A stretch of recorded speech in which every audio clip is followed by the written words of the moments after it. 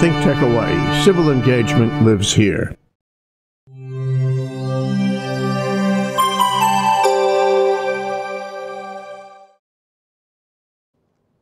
So thrilled to see you again.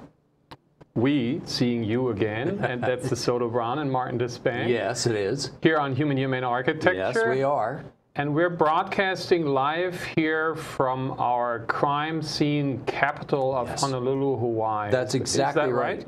That's exactly right. Why is that? Well, don't get it. Why is it? It's because let's go to the second slide. Like the next picture here. There it is. It's Hawaii 5-0. And even you in Germany thought this was a crime capital because you saw 5-0, didn't you? Oh, yeah, big times, which we'll see later. But let's go and start slow. Next picture, because the show is called Hawaii 5-0 Actor Architecture. Yeah.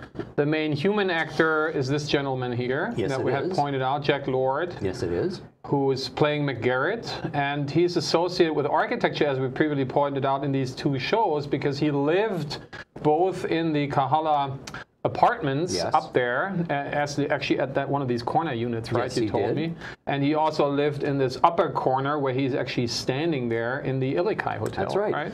And I didn't realize until just recently that that opening shot in the opening credits of him zooming in from the helicopter was actually where he lived at the time. Yeah. So he didn't even have to go outside his apartment to be filmed. Filmed at home. That's right. How very convenient. So talking opening credits, next picture. These are a couple that I took, so sorry for the quality of the images. That was me with my iPhone at night watching these, getting excited about it. That's all right. And what it shows, sure, it shows a volcano that's called Diamond Head. Sure, it shows some blue water.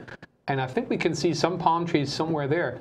But as you can clearly see, the main features in these opening scenes are iconic pieces of architecture. Yeah, and let's just tell people that the top row, that's the Waikiki Circle Apartments, I believe, unless maybe that's that condo that's down by that's down by Don Quixote. Yeah, exactly. That's the one. Aloha Tower. And of course, at the time that they shot this, 1967, 68, there were not as many high-rises. Exactly. But you can see the Royal Hawaiian Hotel, you can see the Ilikai Hotel, and you can also see the Pan American Building, which is on Kapiolani Boulevard. And I think we showed pictures of that when we did our brutalism show. Yeah, and we want to now go, next picture, we're going to go to a couple of other ones that the audience should all know, because we have touched on these in shows. This one here actually dedicated an entire show that we called By High Shorebirds, because it's about the restaurant that used to be, and luckily, kudos to the people that must have listened, that sort of kept it in that lower part.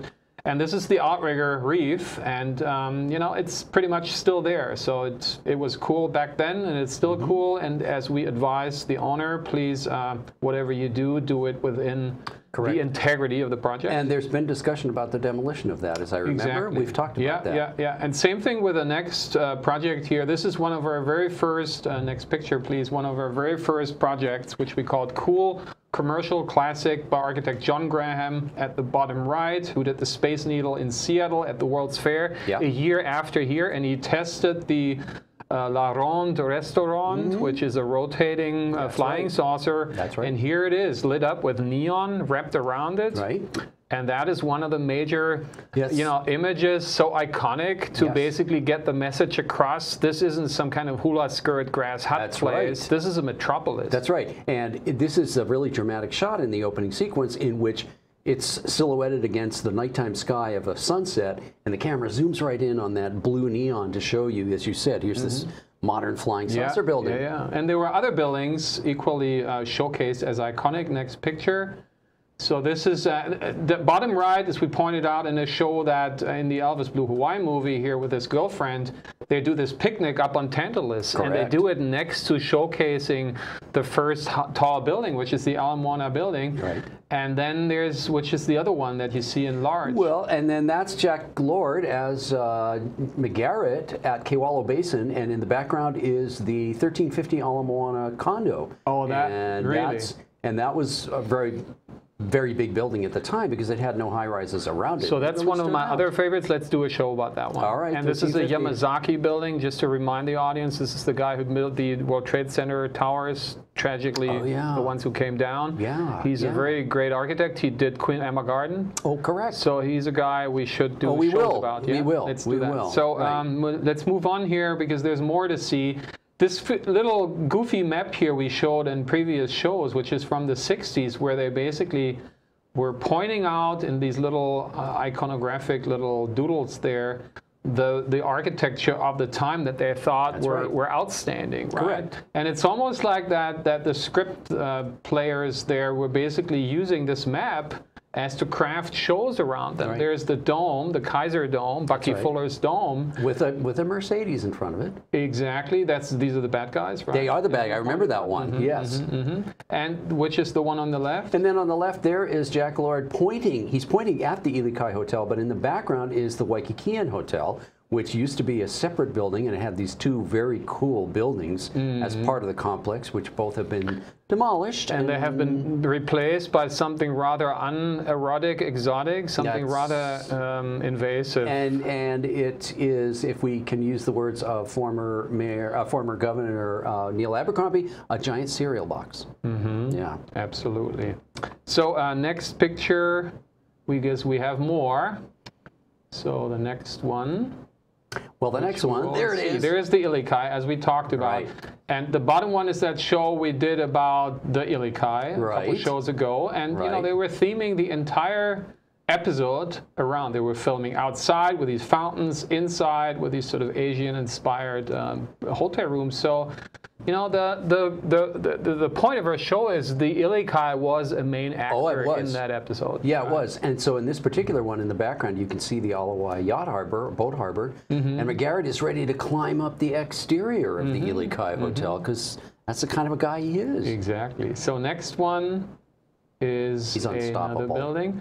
Yeah, and so this is, according to our previous guest, Will Bruder here, this is one of his favorite buildings on the island, if not his favorite, and he said this is the best Capitol in the United States. That means something, and so no surprise, it became another actor in the movies, right? And in the black and white picture, you can see Jack Lord with Richard Denning, who was the character actor who played the governor of the state of Hawaii throughout most of the series. And so, of course, the governor theoretically has his office in the Capitol building. So. All right, let's go to the next picture because there's more to talk about that one. Right. So in the next one. In the next one. In the next picture. In the next picture, that is. Well, in the next picture, when we get there, is going to be... We see two actors. One is basically the palace. That's right. That's right. And the other one is a car. That's exactly right. And that's the famous Mercury. If we can still try to get that picture that goes with our words. Right. There we are. Okay, so the 5-0 offices were supposedly located on the second floor of Iolani Palace, and Jack Lord always drove his Mercury up to park right in front of the palace because, of course, he had a reserved space there. And interestingly, in the set that they built for the interior of Jack Lord's office, the 5-0 office, they did in fact incorporate a replica of the actual railing of the second floor of the palace. So when you looked out through the Venetian blinds, you thought that you were really there. And one thing I recognized in the early episode, and the very opening scene in the very first one, I made Peter Shee very happy, which we did a show with him, the exotic entrepreneur. At the bottom right picture, that's a show with him, because he can see McGarrett's car, Mercury, driving by his building in Chinatown. Right. And you also then and then you also see basically Jack Lord, McGarrett, you know, running up the stair in his office in the Ilikai, and there is a huge architectural model of the Capitol. Yeah, not in the Ilikai, in the palace. In the palace, yes, that's right. Absolutely. And so in the Capitol, which we just saw, they were acknowledging that the Capitol was under construction at that time in Iolani Palace. And I also can say that when the palace was under renovation, they showed it in the show that it was being renovated, and they moved the 5-0 fictional offices to another building to acknowledge that renovation. Absolutely. So let's go to the next picture here. So, and this is a previous show about the Makaha Resort, and again, the thing is the main place, and even they point out the planning part of that, and if you want to know more, guys, watch the show so we can move on to the next one, because this is sort of about culture in the 60s, sort of the sort of twist on culture. Yes. And so we were asking how, are they interested in the sense of place, how they call it here? Correct. And you provided these two pictures and said, well, sort of. But I, respectfully sort of disagreed, because I found this one episode, which is sort of shedding a light on the sprawl, very early beginning of sprawl, heading out west, and basically, pointing out the conflict between the locals being on the lower end of the paycheck side, right, and basically having to go out there and be pushed out. And so this it's interesting because you don't find that in addressed, in the new ones we will get to, the island is pretty much a pretty wallpaper background, and they don't engage in issues, especially not in critical issues, to the degree they have done that. Yeah, and that was also at the time in the real world where there was a lot of environmental discussion. And that for the first time we were addressing those types of things. Exactly, and when I came to the island, that's top right. The picture there is when I was approached with rethinking how we build for locals, the Hawaiian homelands. Yes.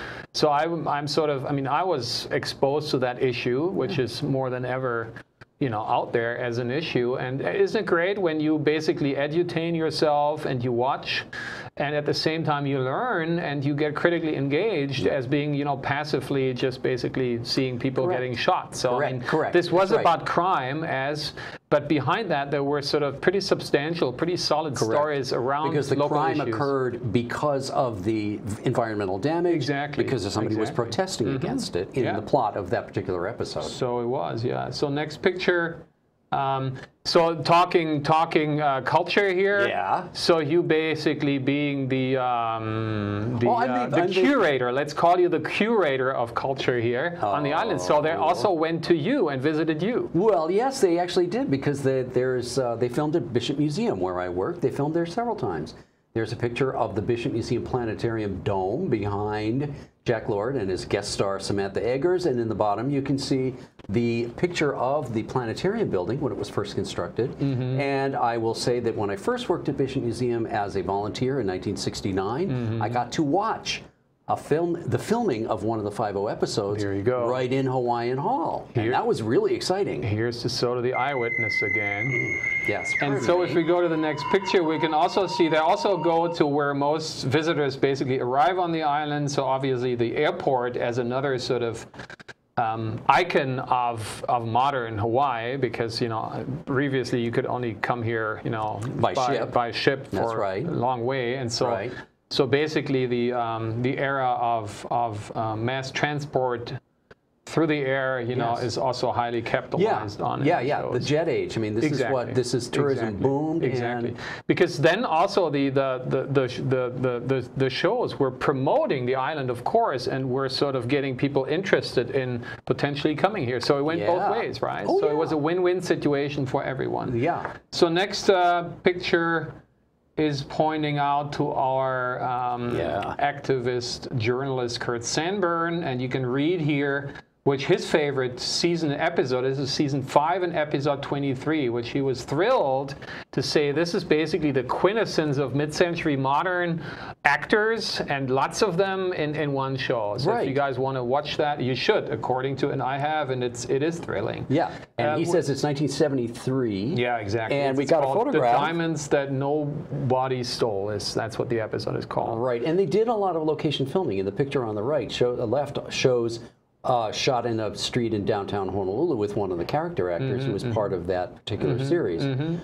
And I wanted to just say, too, that nowadays when you watch H5O, these old episodes, you're probably going to be more interested in the settings and the buildings and the cars and all the other stuff than you are in the plot. Yeah.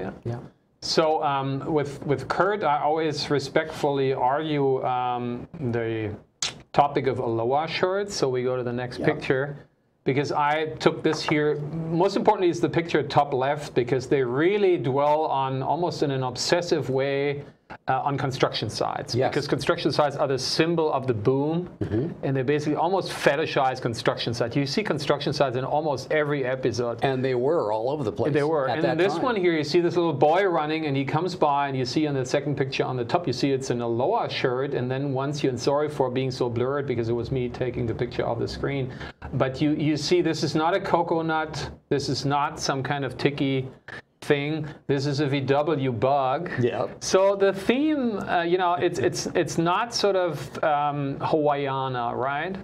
It's not dwelling upon some sentimentality. No, it's very again, interestingly going on the edge of an exotic place, but that is very, very modern, right? Yes, at the time. exactly. That's exactly what they're doing. And so let's move on. You see more guest stars here, more settings. Yes. Very iconic architecture here too, which we don't see, but it's on the left. Correct. They filmed a lot of this particular episode at the Waikiki Shell. The guest star was Nancy Wilson, who was an actual singer in real life. The plot was that she was a heroin addict, which you find out at the end. But they shot a lot of it on the stage in the grounds of the Shell, which is a scenic place. And the Shell is a famous actor because that's a Pete Wimberly building, by the way. And it's pretty cool. It is, indeed. Next picture. And this is still in Waikiki as well. This is the McCoy Pavilion at Ala Moana Park, and that is Rich Little, who was a guest star in an episode. And he's performing as a comedian, and he's standing next to the reflecting pool. One of the iconic banyan trees is in the background with the Art Deco cement structures around it. Yeah.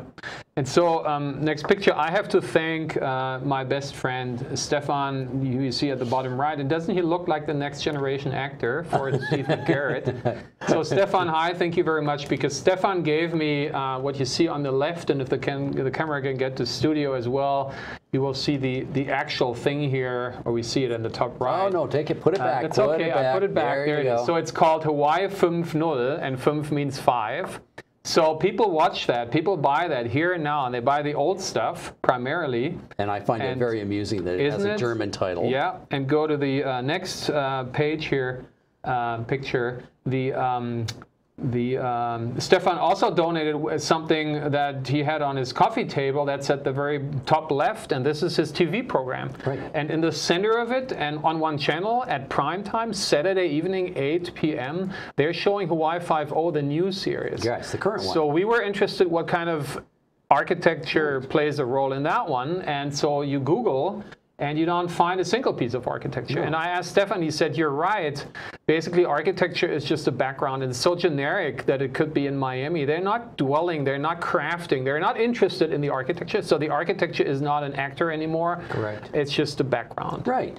Pretty much. And that's also the case for, because they stopped doing the original series in 1970, you 1980. say, right? 1980, sorry, 1980. yeah. It went through the 70s. Correct. So in the 80s, next picture, another series took over, because, and that's what I remember. Right. Because that's how most of us looked. We looked like at the top left. That's right. Huge hair. We had big hair. We had big hair. It was big. And way back, there was at the bottom, you can see in a couple of the pictures, you can see Don Johnson and his colleague, and there were the stars. They were the star actors.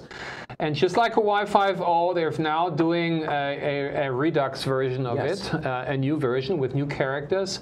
But in both cases, and I just happened to watch one the other day, and it was in the crime scene was in a high-rise. Right. It was all glazed. Right. It was all air-conditioned. I mean, it had to be, because you could see there were, pretty much, suit and tied in there. Yeah, yeah. And it didn't matter which building it was. It wasn't about, in the old days, you would have said, this is 1315 Ala Moana. That's right. This is a Yamazaki building. That's right. Let's put it in there. That's right. And there's, by the way, there's another show we're planning to do, which is called Henry's Hawaii Home, and that's Henry Kaiser that we have pointed out quite a bit in a couple of shows. And he built his own house here. There's an episode called Samurai, and it plays majorly, not to say entirely, in his cool mid-century modern house. Right. Right? Right. So we'll be seeing the Henry J. Kaiser house too. And what's the relation back to architecture? Next picture here, and also to Miami, because both are pretty much coastal urban metropolises, right? Correct. And at the top left picture, this was in the opening,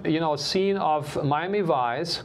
There was one main actor, that was this building, and this is called the Atlantis. The architect is Arquitectonica, and they're known to some of us who had paid attention, and this was something that Kurt got really excited about, and we had some interesting discussions about it because I wasn't quite as excited as he was. And that was supposed to be called the Vida, and it's McNaughton Kobayashi development that's on hold currently, and it was supposed to be on Ala Moana Boulevard, sort of on the edge of Kaka'ako, on the ever edge. Right next to Ward Plaza. Exactly, that tragic one, that jewel that they tear down as well. And so this building was pretty much a the international style box that's pretty invasive and got imported to a tropical climate, of course, was overheating. So quoting Governor Abercrombie with a cereal box, we could say this is a microwave cereal box. It's microwaving cereal. And so, but they were exoticizing it by throwing these little, details on it, like these yellow balconies. And you pointed out that the whole, talking crime scenes, they were shooting this hole through the building. A bullet, a square bullet, leaving a square hole, but at least had the performative function that there was the pool was in there, and there was this spiral staircase. Whereas at the right, this is off the internet rendering of the current bottom left under construction, how it used affordable. And I was thinking, doesn't it look like they almost look rather similar? The same? Yes, they do. But then again, one was from the 80s, quite dated. And this is here and now. And again, shouldn't we do better? And we keep dreaming bottom left that they don't do the bottom stuff. They keep the top stuff, which is the easy breezy inhabiting of the ruins. And dress for less, as we pointed out yesterday. That's right. That's right. It's where you don't have to wear a lot of clothes. You don't have to put on a lot of glazing. And these are great analogies. Let's keep doing that. Let's go to the next picture, because we've been using automobiles, cars, as vehicles for thought. There we are. So let's be some little more philosophical here. So just like in the car industry, we started the top row on the left. We had the Mini Cooper, we had the Cinquecento, the Fiat 500, we had the Bug. And all three car companies, and you could include Ford with their Mustangs or Chrysler with their Challengers. They basically thought, okay, these cars were so good sellers, so just let's make a remake of it. And they just were tweaking the style in a retro way, but they basically kept it. And so there's no danger here of being nationalist, because I was already accusing VW to do the same, which we did with the Beetle. But then the fourth from the left is that little thing, and that's how you guys called it in America, the Thing. No, that's not the Thing. That's not the Thing. That's the ugly duck. That's the ugly duck. The Thing we talked about as well, but that's a different thing. But the ugly duck, which is the original name, is the Citroën Desoto. Without that one, I wouldn't sit here, because my dad picked up my mom in Austria when he was a poor architectural student, and picked up that cute Austrian girl. So this is family tradition. But why is this important? Because at the bottom, when Citroën, just like the other car makers, recognized how good of a seller that was, it didn't make the same mistakes as the other ones. They basically said, well, what was the essence? What was the soul? What was the idea? What was the motivation of that car? So let's get this idea back and make it something of our time. And that specific model was called the Pluriel.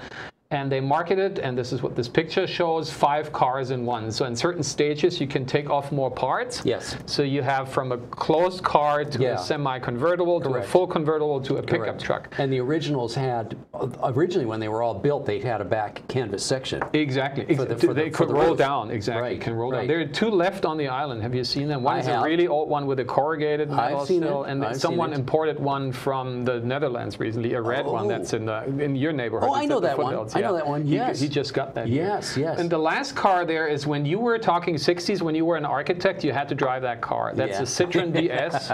Well, in Europe you did. You did. I mean, this was the car to drive. And so the bottom picture is here, bottom picture on the right. This is a picture that my youngest son Lenny took. And he drives a DS, but the one on the right. And they did the same thing, that they were saying, hey, let's just get the quintessence of the car, and let's rethink it substantially, and then automatically it won't look like the old one, but hopefully it's as innovative at its time as it is. And it does not have to be an imitation that looks exactly like, or that is trying to imitate the other ones. And you also pointed, and I like how you incorporated the crime fighters. We've got the two crime fighters at the top from the original series, and then we got the two remake people with the same character names beneath them. Yeah, and we also want to dedicate the show, you agreed, to my oldest son, Joey, who on May Day today turned a quarter of a century old or young. Boy, he's and old. both of them have now sold the white one, and they're now owning a cool black one. So then the picture is complete with a white and black. Well, there we go. I hope everybody's happy. Congratulations, Joey, again. All the best. Health and happiness first and foremost. And so next picture, let's go back to architecture. We have talked about our office in Munich a couple of times, which is also the evolution of tradition.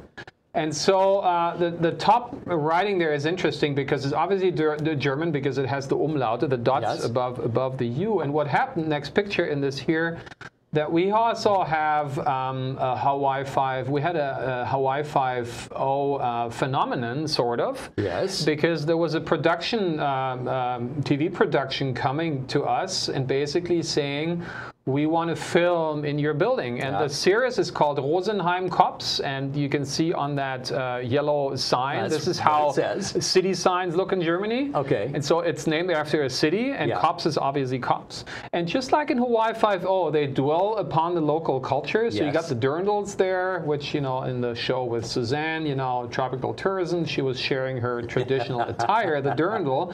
And you got the onion towers, and you got that. So they really dwell, they make it local. But again, it's a really rich and saturated cultural background to be the scene for the crimes, right? Correct. So the top one is, and this is the office of my sister and her business partner, Isabel, and they run it. And so they got quite some mileage out of the project, is publications. And that's how the production company heard of it and basically said, well, this must sort of be cool, so why don't we use it for ours? So we're familiar with the phenomenon. Exactly, and they put the fake sign on your building. Yeah, that's right. So we can go back, exactly, we have to explain that, because because I've witnessed on the wall on Queens Beach in Waikiki when they were filming, and the crew came basically took off all the signs, like no diving and don't litter, to purify it, to make it more clean. And look, in our case, we can get back one picture here, they did the opposite, because we like to have the building to be more pure,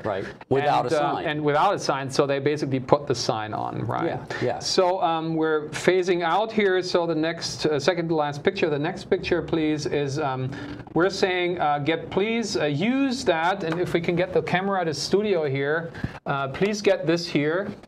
Please get this here. Yes. This is a box, and it contains these three here. And these three contain 76 DVDs with 278 episodes from all 12 seasons. And I spot myself in getting these, and I will go through them, and they're going to be, if we can get back to the second to last picture, use them as inspiration for projects we do that try to be in the tradition of innovative evolution here on the island.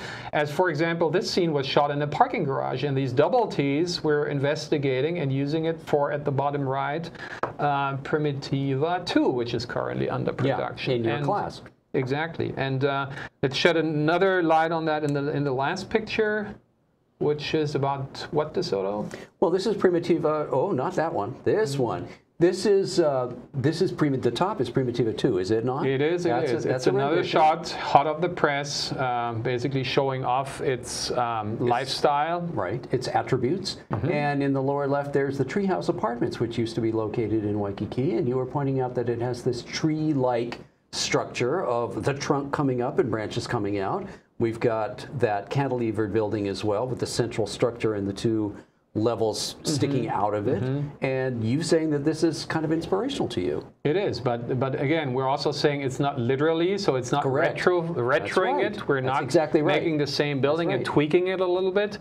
But we're thinking about the anatomy of the building and the idea of structure being expressive and logic. And obviously doing single-loaded corridor and all these things, and then we're looking into technologies of today as the double T's, and we're going from there. So we're like every culture should. It shouldn't stand still. No, it can't. And sort of be sentimental about itself and saying how cute were we in the past, and then we're starting to fake it, because that's what Alani does, right? Everything that looks like wood, and you knock it, it's fiberglass. So this is the opposite. This is saying, well, we're as innovative, but we're differently because we have moved on. We should be more innovative because that was then and now is now, right? That's absolutely right. And that's what we do. That's absolutely right. So we're going to show a similar building. We're going to theme a show, the next show about a similar building. And we're going to call the show the Paradisal Presidential Paradises. That sounds rather suspicious. That right? sounds pretty interesting. I wonder what's going to be on it. We're not going to tell because you guys got to watch it. That's right. That's next week. So until then, stay healthy and happy, and especially stay criminally cool. We look forward to see you next week. Bye-bye.